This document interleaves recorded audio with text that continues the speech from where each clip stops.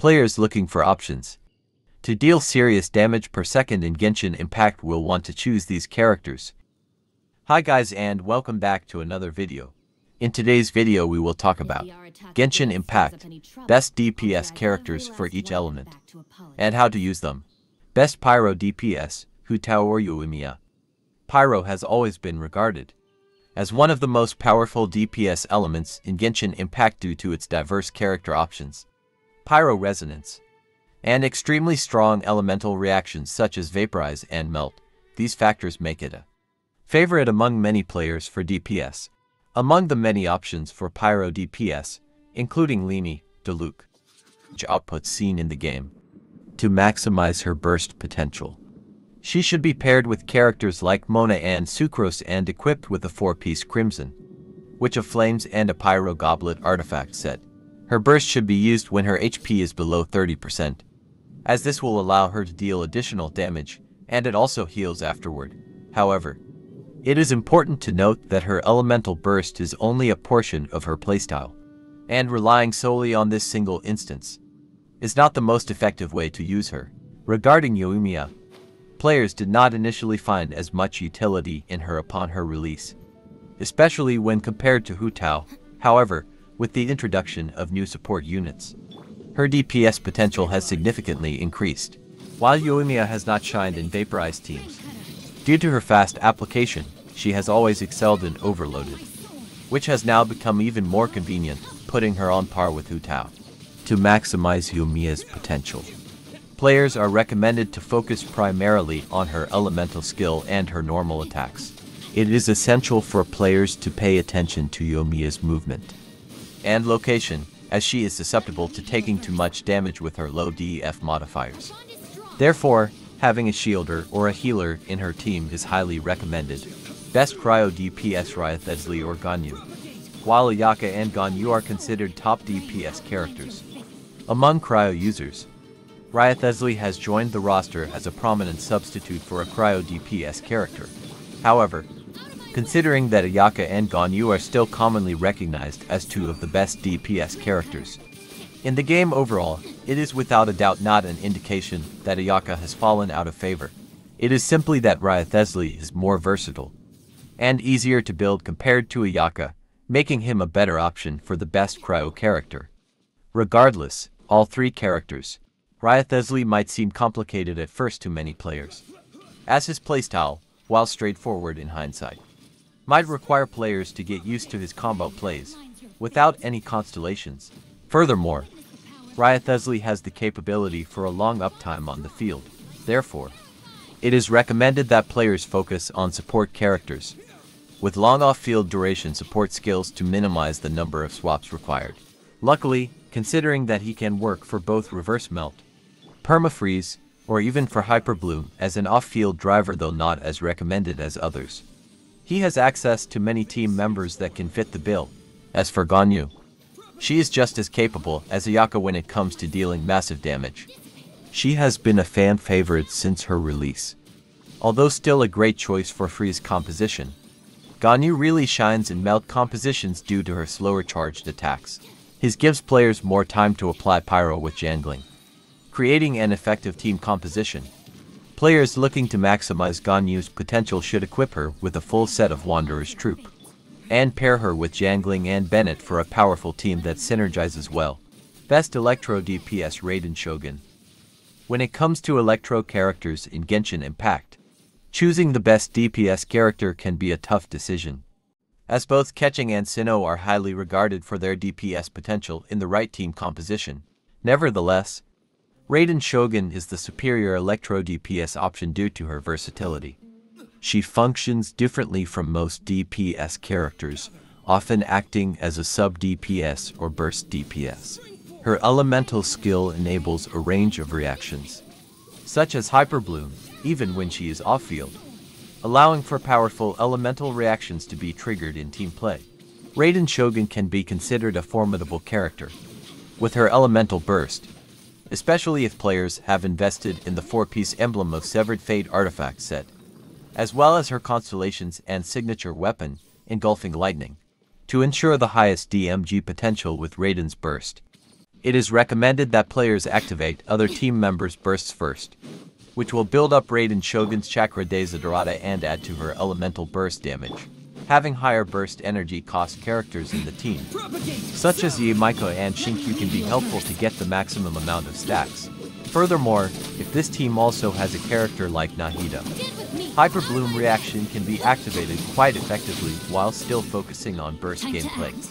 Although Raiden has a long cooldown between her bursts, during this time, she can also attack as much as possible for additional electro damage, as well as to help her and other team members with energy regeneration. Before switching to other characters to restart the rotation, best Hydro DPS Tartaglia or Neuvillette. The majority of Hydro characters were considered to be support characters with a variety of strong off-field Hydro applications or healing abilities. The only other Hydro character released to act as a main DPS was Ayato, and more recently, Nilou has been added to the game, bringing a unique playstyle that has allowed Hydro to gain more popularity due to her bloom reactions, while Nilou plays differently. Tartaglia and Ayato have similar DPS outputs, as well as similar combo and party composition styles. Therefore, if players have one of either character, they usually do not need to seek out the other unless they enjoy the character for reasons other than its DPS capabilities. However, it is still worth mentioning that, when applied correctly, Tartaglia's Riptide can surpass Ayato's DPS exponential. Tartaglia's playstyle is based on maximizing damage with Vaporize. To achieve this, he should be paired with Xiangling, who can apply Pyro to enemies with her Pyronado, as well as a character such as Kazuha, whose elemental burst is infused with Pyro. His bow damage is relatively weak, so many players opt to use his melee stance for more powerful attack damage. It is also possible to use him with a team composition that utilizes Hyper Bloom. On the other hand, Neuvillette plays and is built entirely different, thanks to his playstyle that focuses on the HP drain gain mechanic, as well as charged attacks from a distance. 3 of these orbs are required to be able to instantly charge his charged attack, meaning that players simply need to aim to them to heal him and activate this special charged attack.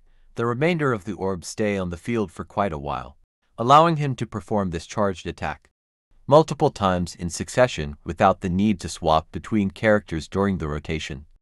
As such, it is recommended that players pick characters that have long off-field durations to ensure that Neuvillette is on the field for most of. As Dendro characters are relatively new in Genshin Impact, undoubtedly, there are not many options for picking the best DPS characters amongst them. The first DPS character players have been introduced in this element was Tighnari, which is overshadowed by Alhaitham with the release of version 3. 4.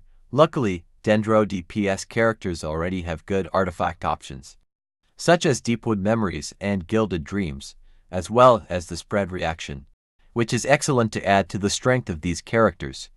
If they are paired up with an Electro support character, Alhaitham's combo rotation can be quite complex, compared to other characters in Genshin Impact due to the variety of ways Chisel Mirror Lights can be utilized depending on a player's preferences. For instance, players can choose to start with Alhaitham's burst to benefit from 3 free mirrors, then use normal attacks to trigger the mirror's damage instances and Dendro reactions. After his burst consumes all the mirrors, Alhaitham will need tens to get infusion back again and resume his burst-oriented playstyle. Overall, his Dendro infusion playstyle will provide players with a more unique and engaging gameplay experience, as it offers an alternative to the abundance of burst DPS characters of different elements already available. Best Anemo DPS Xiao or Wanderer. Similar to Hydro, Anemo has often been seen as a support-focused element, primarily used for crowd control and to buff the team's damage output. This has been the main use of Anemo for a long time, as Xiao was the only DPS character until the release of Haizo and Wanderer. Anemo's only elemental reaction, Swirl, is now considered to be very strong in terms of its DPS potential, making Anemo less appealing for DPS. However, with the release of the niche Anemo support character Faruzan and new artifact sets for Xiao and Wanderer, they can still be quite formidable and fun to play. Xiao is a unique character who specializes in dealing high plunge damage. His abilities require a consistent healer to keep him alive.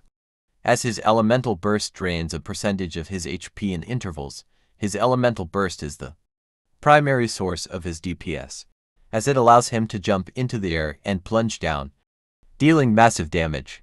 It is recommended he equips a 4-piece Vermilion hereafter, or if not possible, any 2-piece attack plus 18% set and 2-piece Viridescent Venerer. For team composition, having Faruzan if her 6th constellation is unlocked alongside a battery character, and healers such as Jean is recommended. Zhongli also works great in a flexible spot. Wanderer plays significantly differently compared to Xiao.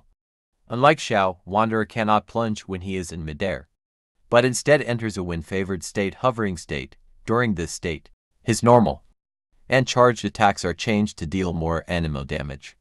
Since this hovering state is powered by a different system than stamina, charged attacks can be used indefinitely until the hovering state ends. Additionally, if Wanderer's elemental skill comes in contact with Hydro, Pyro, Cryo, or Electro, it will be able to absorb 2 elements at once and grant Scaramouche buff effects based on the contact element. As for the best artifact set, 4-piece Desert Pavilion is suggested for its powerful anemo bonuses. Lastly, players should be aware that Wanderer's burst should only be used when he is not in the hovering state, as it will end the hovering state. Best Geo DPS Arataki Ito and Navia. Often considered to be a defensive element, Geo is not only a strong element when it comes to the amount of DPS characters in the game, but also very beneficial in battles that require shield breaking, such as the Golden Wolf Lord. While Geo may not be as powerful as some other elements, in a multi-element team composition, it is particularly strong when it comes to mono-element team composition. It has some fun characters to consider as main DPS options, such as Ito or Ningguang. When using Ito, the main priority should be collecting as many superlative super strength stacks as possible. These can be obtained by using his normal attacks or elemental skill, once a superlative super strength stack is gained. Instead, her kit emphasizes crystallized reactions. If the Arataki gang stirs up any trouble, I'll drag every last one of them back to apologize. Furthermore, Navia will need to collect the crystallized shards to obtain stacks for her elemental skill's damage output, which is the primary source of her DPS. To ensure this is the case, players can utilize her elemental burst, infuse normal attacks after using her elemental skill, or simply hold and aim towards the crystallized shards before aiming it at the enemy to deal more damage. Characters like Farina, Bennett, and Albedo typically work well for her to have consistent elemental application for crystallized reactions, as well as to buff her stats. Best physical DPS Eula. Physical damage in Genshin Impact is a powerful option to consider when engaging enemies. It allows players to deal incredible amounts of damage without relying on elemental reactions. Physical damage can be increased by equipping weapons and artifacts with physical damage bonuses and by raising the character's attack stat. Furthermore, physical damage can still be further enhanced with superconduct reaction, allowing players to maximize their damage output.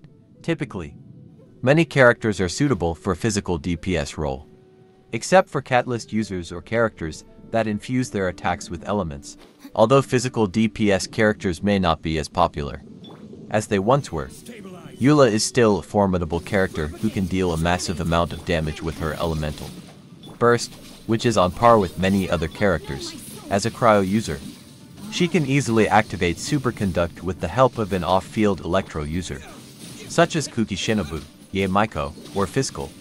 The team composition can be quite flexible depending on the needs of the fight. To get the most damage out of her elemental burst, however, Eula should use her elemental skill tap and then unleash the burst. After that, she'll have a 7-second window to do for normal attacks, another elemental skill hold, and another for normal attacks.